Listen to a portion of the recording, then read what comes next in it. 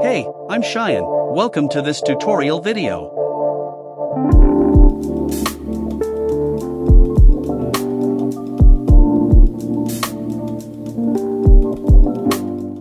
First, use the Mesh Torus command. In the command options, set the number of vertical faces and around faces as you want, then draw the torus with your desired radius.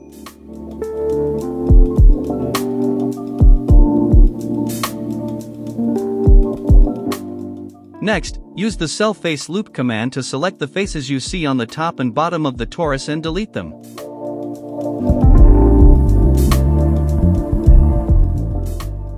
Now, select the object and explode it, then delete this part.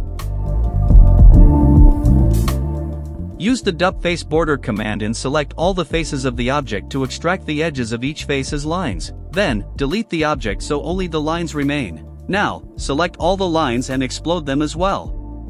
After that, select all the exploded lines and use the multi-pipe command to create a tubular effect.